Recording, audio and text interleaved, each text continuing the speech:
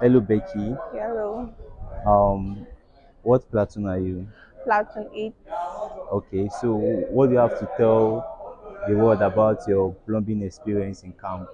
Okay, well, I will not say it's so bad, but then I think the sanitation part where it talks about the bathroom and it needs to be, there must should be more effort there, like cleaners, Okay, because till I was in camp all through, there was no cleaners. The place was just used and then no cleaning.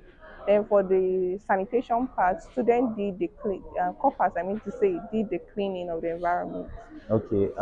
What do you have to tell the of NYC officials about their plumbing sanitary? What do you want them to do in terms of the health, in terms of next people going to camp to save their health from infection and I bad see. environment? Okay, my stay in camp, that was the clinic was okay, but when it comes to the places where people take their baths and then defecate, I think they should hire workers that will be cleaning there maybe on a weekly basis or regularly.